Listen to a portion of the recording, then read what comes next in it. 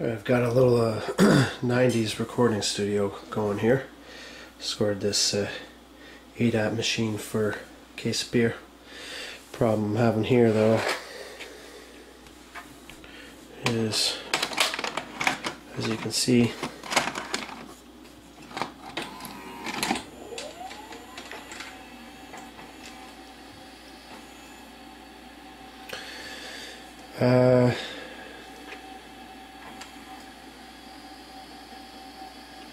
and an error 7. So what I'm going to try and do is error 7 means, well, I'm just reading on the internet, apparently means the heads are dirty. So I'm trying to take this thing out of the rack here, and we're going to take it apart and we're going to try and clean the heads and see what we can do. Okay, here we are with the top lid off, and absolutely beautiful beautiful machine. It's a work of art, really. See, this is 1994. Wow. A beautiful machine. Very expensive machine in its day. Hopefully we can get this working. Let's see this. I don't see a whole lot of debris on there, but we'll see. Maybe it's the actual tape that's dirty, I don't know. We're gonna clean it though, see if we can get it working. Okay. Alright, so I think I'll try and put the camera on a tripod. Okay. So right here I've got isopropyl alcohol to 91%. The higher the percent you can get, the better. This is just what I have, should work fine. I'm going to take some of this alcohol. I'm just gonna put it in this little Tupperware container, and I've cut some paper sheets. Oh, well, not sheets, but just strips. I've cut some strips. I didn't have any computer paper, so I just got this. It's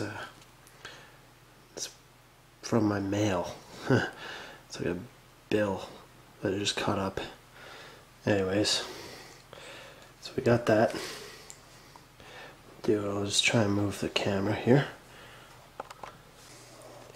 Some people say you should use a chamois, but we're going to use this piece of paper. The thing that you want to avoid is getting fibers on the head, so that's why we're going to use a piece of paper. And you'll see the technique here. Just gonna get this paper wet, just like that, and then I'm gonna kind of like, let's see if we get the angle right here. I'm gonna hold, just gently hold it, just a slight amount of pressure, and turn the head.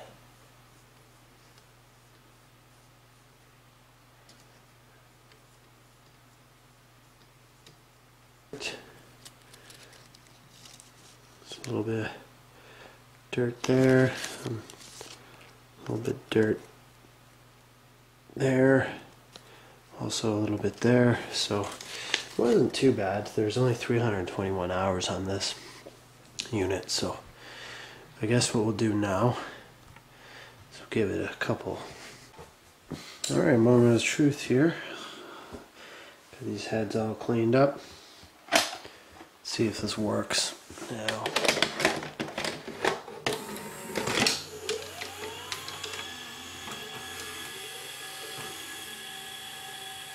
Huh. Okie doke.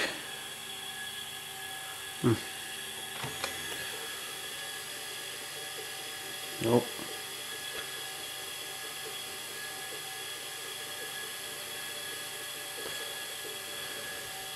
Still not working.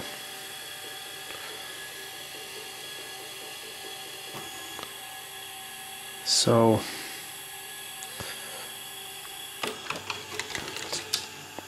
let's try something different. Seems to be not really doesn't really seem to be very happy. I don't know. It's trying to fast forward, but it's going, I don't know, it seems like maybe I might have to take the bottom off it, check the motor out. She's not happy. That's fast forward right there. Alrighty, we'll check it out.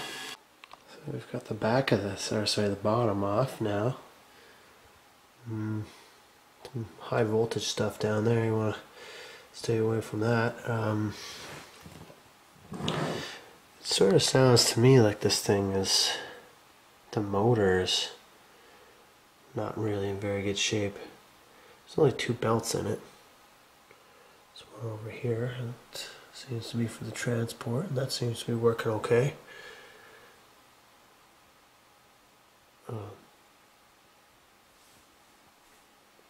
Looks like there's, I don't know, maybe there's a few different motors here. Looks like there's one there, one there. Maybe these need to be oiled or something. I don't know. Let's put a tape in and see. Let's put a tape in here. See what's happening. Well, you know what? Just putting the bottom back on this thing. Just seems like there's something wrong with the motor or something, and this it's just not working properly. It's getting all stuck up, not rewinding, not fast forward, and it sounds like the motor is straining. So such is the battle with these mechanical devices. I'm just going to put the bottom on and put this in the closet for a bit. It's a shame because I really like this thing, and I do plan on fixing it in the future, but that'll be in the future, and I guess I'll still post this video because it does show you how to clean the heads, but it doesn't always work. I guess that's why people don't use these anymore, but anyhow, I hope you know, if you have an error 7, I hope that the cleaning technique works for you. Unfortunately, it didn't work for me, but anyhow, we'll see you next time.